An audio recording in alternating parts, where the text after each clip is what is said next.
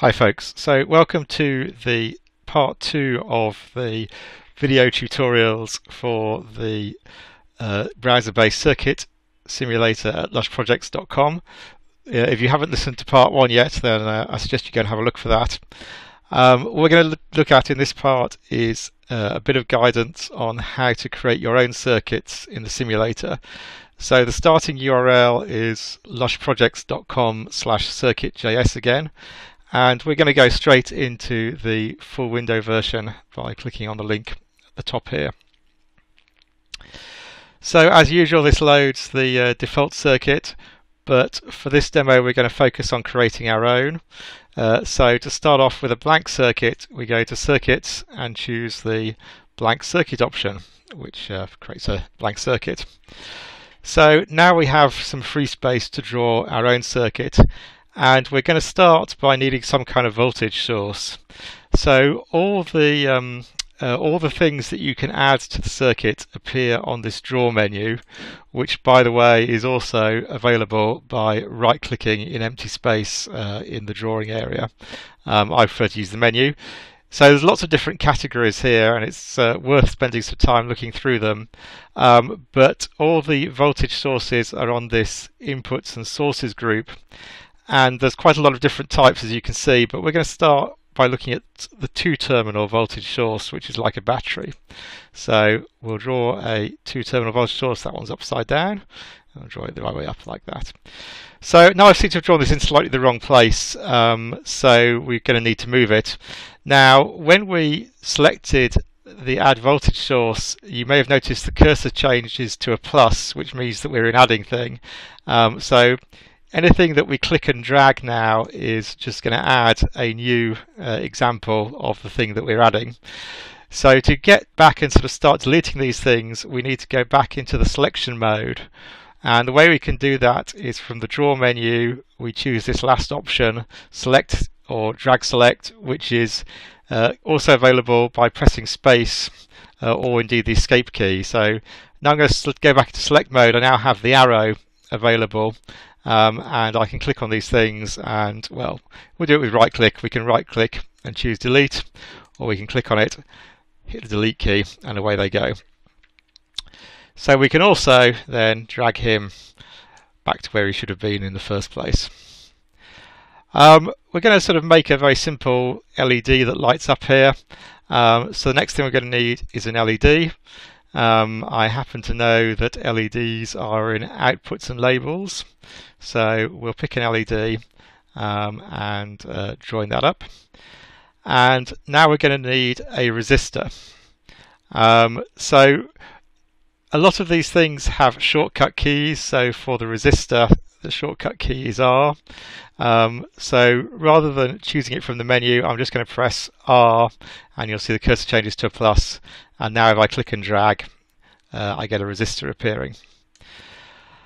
So now we just need to draw a couple of wires to link this circuit up. But before I do that, we notice that I haven't perhaps made this battery quite long enough to make these nice and horizontal. So we can actually resize these components. So to do that, go back into the select mode. And when you hover over the components, you'll see a couple of square handles here and here appear on either side of the components. And if you drag those handles, that will resize the component. Now, in some cases, it may be hard just to grab those handles. So if you've got components very close to each other, for example. So you can force the program to only go into the resizing mode, either in the normal select mode, hold down the control key, and then anywhere you click vaguely near the end of the component will be treated as a drag on the handle.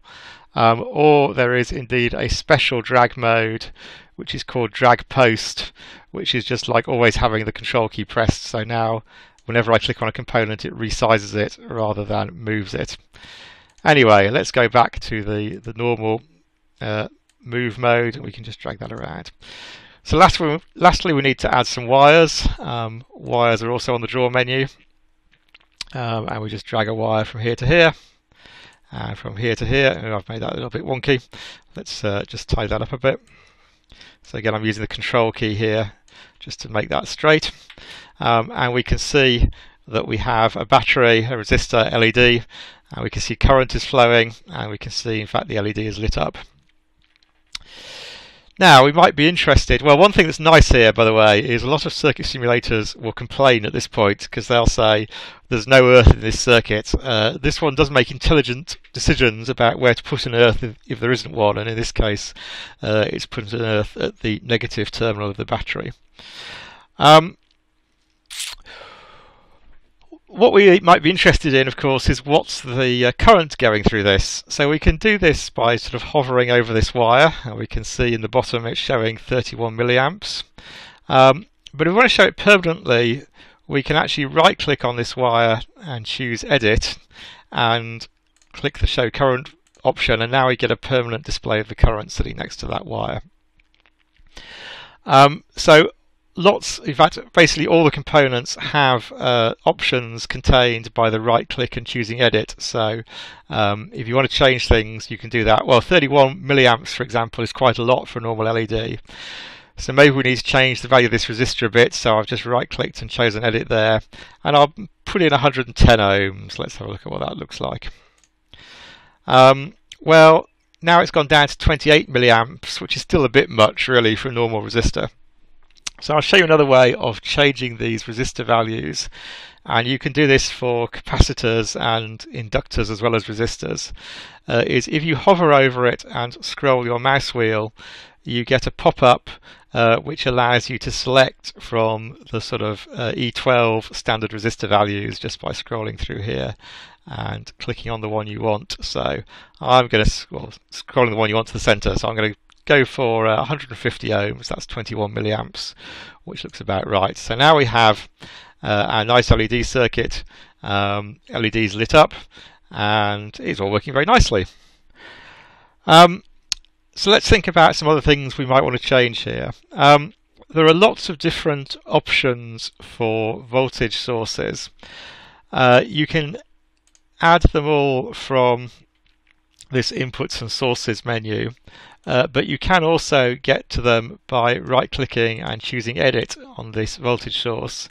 And you'll see currently it's a DC source. Well, I'm just going to click on this pop-up and change it to AC. And we get a load of other options for the AC source. But if we look at that now, we see that with the AC source, of course, the LED only passes current in one direction. So what you effectively get is an LED that flashes at the frequency of the voltage source. And you might be interested in maybe looking at some of these components in a scope. So to get to that scope view, we can click on the component, again right click and choose View in Scope, and you'll get an oscilloscope view of that component, or if you look at a wire, the voltage and current in that wire. So what we see is pretty much what you'd expect. In the negative grid is the voltage here. Remember, in the negative voltage half, then the LED blocks the voltage completely, and in the positive direction, it's kind of limited by the forward voltage drop of the LED, so the curve flattens out. And the yellow graph, which is the current, shows obviously the current tracks the positive voltage being applied to the LED. So very nice. That's quite straightforward. Let's look at some other types of voltage source. So as well as these two terminal voltage sources, you have the option of a single terminal voltage source.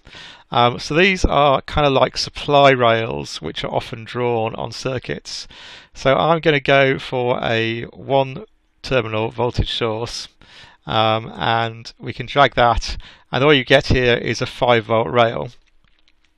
Now, because this is a one-terminal voltage source, currently we've got no ground in this circuit, so no current flows. But if I choose G, which is for ground, I can click on and add a ground in that direction, and now we have a complete circuit with current flowing. So just remember, if you use the one-terminal voltage sources, you must add a ground yourself. So to get rid of this scope, I'm just going to click Remove, right click on the scope and click Remove. That'll get rid of the scope. And then it might be interesting. Well, I wanted to show you something that kind of indicates the limitations of simulations, which is, well, maybe what happens if we get rid of the current limiting resistor in this circuit. So hit escape to go back to the select mode, and we'll add some wires just to short circuit around that resistor, and do that. Well, you see all the current is now flowing past the resistor, but you get a very, very large current in this simulation. You get 19718388316.3 gigaamps going through this LED, and it's dissipating 9859194151,581.4 gigawatts. So that's a pretty bright LED. It's something like 1,000,000 times the total power output of the US generating capacity lighting up that LED at the minute in this circuit. So shows you that you shouldn't believe everything you read, everything you see in circuit simulations, even this one. Anyway, let's get rid of this silliness and make this circuit work properly again. So I'll just delete these wires. So what if we want to add another LED in parallel to that one that we just created? Well, we're going to follow some good practice, and we'll add its own current limiting resistor, and then we'll add another LED. Let's just do that, and then I'll talk about what I was going to talk about in a minute. So outputs and labels, LED.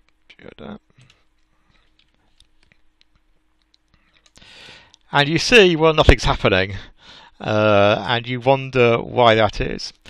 Well, the clue are these little red dots at the top and bottom of the arm that we've just drawn. In this program, when you draw up to an existing wire, it doesn't make a connection. The wires only connect at their endpoints.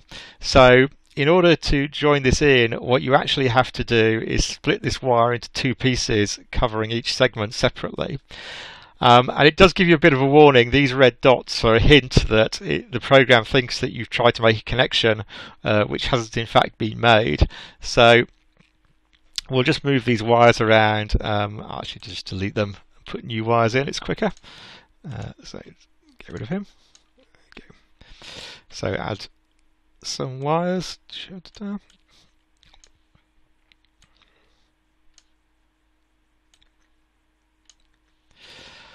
And now we see the two LEDs lighting up properly. So I think that covers most of the kind of key points about how you create a circuit. Obviously, when you're in selection mode, you can drag to select things, move the whole thing around, or move individual components around, whatever you want to do. And of course, once you've created your masterpiece circuit, you maybe want to load and save it as well.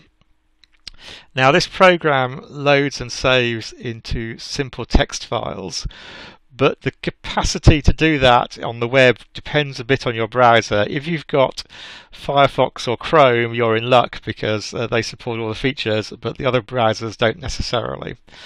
But for Firefox and Chrome users, to save the file, you can go File and Export as Local File. And what you get here is a link, and you can right click on that link in the case of Firefox here and go Save As.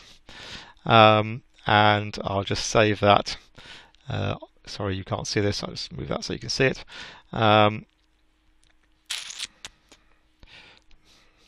Somewhere on here. Move that onto my desktop. Obviously give it a new name.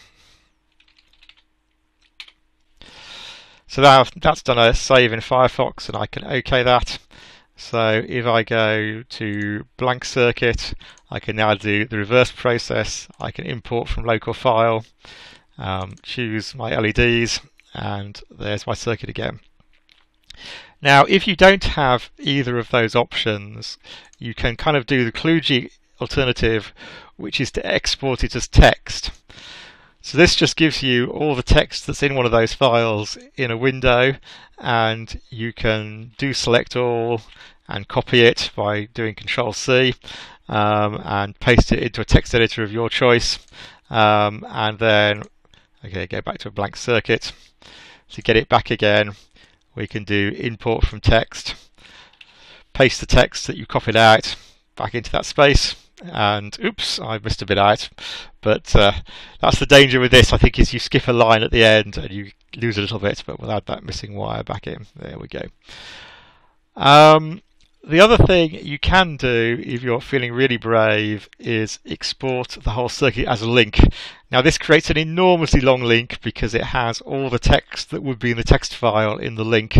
It's a capability, I'm not really sure how useful it is, but it was in the original, so I kept it. But if you really want a link which is almost a kilobyte long, or even longer in some cases, then you could do that as well. Right, I think that is pretty much the highlights that I wanted to show you at this stage. So have a play around. Obviously, I've just shown you a really trivial circuit here, but you've got all the active components and digital components here as well. So have a play around and hopefully learn something interesting. All right, thanks very much.